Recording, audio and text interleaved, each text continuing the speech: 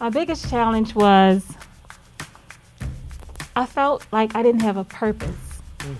And that's because in my normal life, I'm always giving. Yeah. As a teacher, I give. Mm. As a, as a servant at church, I get, I'm Mm. always doing something for Yes. somebody else. Mm. So during the lockdown, I'm like, what am I supposed to do? Yeah. So it was very challenging for me to find a purpose in my personal space. Mm. Yeah. And it was hard because I wasn't used to thinking about myself so much. So I had to really lean on God and ask God to reveal to me, what can I do for myself right now that will help me to get in alignment with His will? Yeah.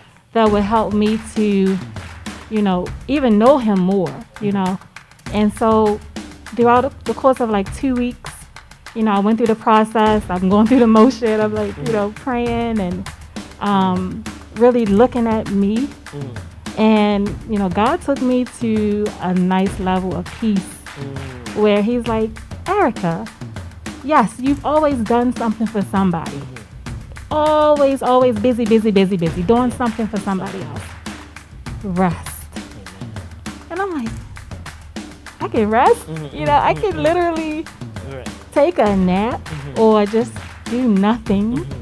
It's okay to do nothing.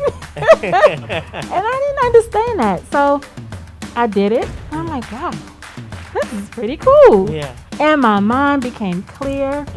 My, even my prayers became clear when I would express them to God. I wasn't like all over the place trying to like hit every point, pray for this person, pray for that person, all of it.